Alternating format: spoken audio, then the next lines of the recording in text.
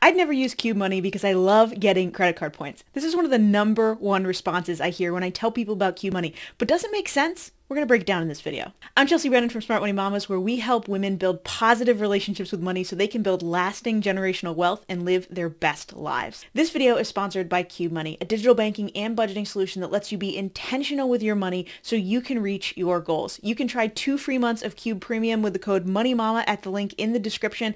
Be sure to try it out and see how much more control you feel over your budget.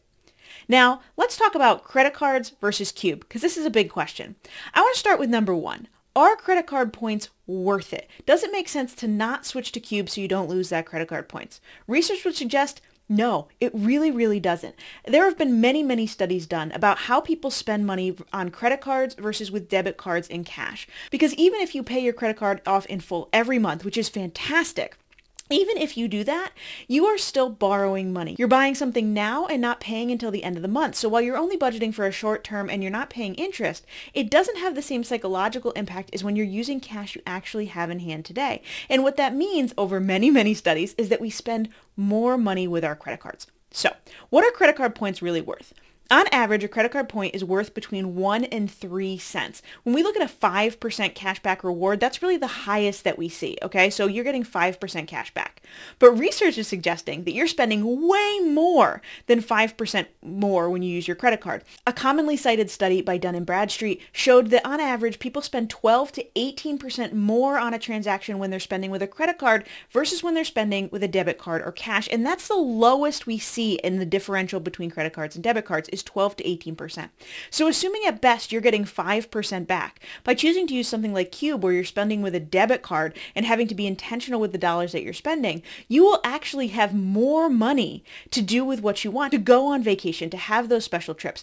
You'll be able to do that because you'll be spending 12 to 18% less. Yes, maybe you lose that up to 5% credit card reward, but you still have 7 to 10% more money in the bank. And so this lets you be intentional and aligned with your money. But like I said, that Dun & Bradstreet study is the lowest differential we see between what research shows we spend on a credit card versus a debit card.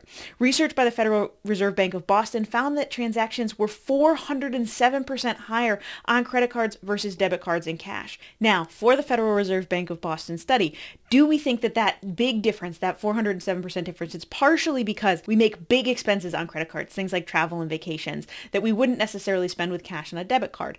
Yes, that is part of it. But research has suggested that we do more impulse spending and we're ready to spend more money on what we perceive as a deal with a credit card versus a debit card. A study by MIT showed that people will spend as much as 100% more on an expense that is short-term limited, something like a deal on concert tickets, than they would with a debit card or cash. And so credit cards are very smart, right? These credit card companies aren't offering you bonuses so that they can make less money. That's never been their business transaction. The goal is to incentivize you, to give you one more reason to spend money instead of not spending money. So overall, we think by using Qube, you'll actually have more money available to do the things that matter most to you, to travel, to do fun things with your family, if you use Qube than if you use a credit card and are overspending on things that don't matter to you every single day. The second point that comes up when we talk about credit cards versus Qube is security, right? Most credit cards have 0% liability protection. And when we think about identity theft and the risk of our cards being spent down, often this is a big concern with cash or debit cards, right? Is theft. But with Qube, because of the way the card works, the card naturally has a $0 balance. And unless you have opened one of the Qubes in the app, someone can't spend with your card. So even if someone stole your card number, they can't actually run down your account. There's nothing you can do with it. Simply, you order a new card and you move forward. So fraud protection isn't as big of an issue with Qube as it would be with another type of debit card. It's one of the reasons I love Qube. Believe it or not, my husband has already lost his Qube card twice. I'm not quite sure what he's done. He's never lost a credit card before, but he's lost his Qube card twice. Both times, there was no issue. Nobody was able to spend on that card. He got a new card within a couple days, and we just carried on with our lives. Now, the third point when we talk about credit cards versus Qube is payment protection and insurance opportunities. Some credit cards do offer certain bonuses, things like rental car insurance and travel protection and travel insurance.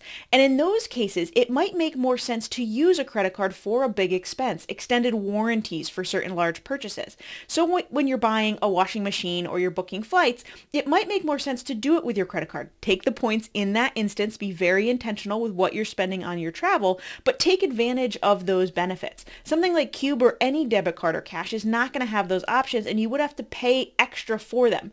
If you think you don't actually need extended warranty, you don't actually need that travel protection, that's a different conversation. But there is a point when you're booking a big trip and the credit card that you could spend it on does offer free travel insurance or extra checked bags or things like that, where it would make more sense to use a credit card. But for 95% of my regular expenses, I do everything on Qube. And finally, the fourth point, what gives you more control? When we think about our budget, when we think about aligning our money with our own unique goals and values, which option, spending on a credit card or spending on your Qube card, really helps you do that most effectively? Where are you spending your money where it matters? And I think Qube, where you have to open the app, select your Qube, and really make conscious decisions about your spending in the moment and only spend money you already have, is going to let you better align your money with those big goals. Credit card companies, like I said, are smart. They have huge marketing teams, huge marketing budgets designed to play on our impulse spending, to play on our emotional spending needs so that we do spend more money with them. And so with Qube, you get to be more intentional. Yes, maybe you give up those credit card points, but you get more of your own money back, which is so much more powerful. So even if you love your credit card rewards, I'm going to give you a challenge. Download the Qube Money app in the description of this video. If you want to use a joint account or have unlimited Qubes, use the code MONEYMAMA for 2 free months of premium. Pick a couple of spending categories that you spend on a regular basis and test Qube for 1 month, 2 if you'd really like to, and see how your spending differs now versus when you use a credit card. Because even if you're paying your credit cards off in full each month, I'm willing to bet that you're spending more than you would with your Qube card and that you'll have more money left over at the end of that month to do with what you want. Be sure to comment below this video and share your biggest concern about switching from using credit cards to Qube, and I want to answer your questions. I want to help you be more intentional with your money. Also, make sure you hit that subscribe button and click the little bell so you get notified each time we release a new video to help you build a positive relationship with wealth. I'll see you next time.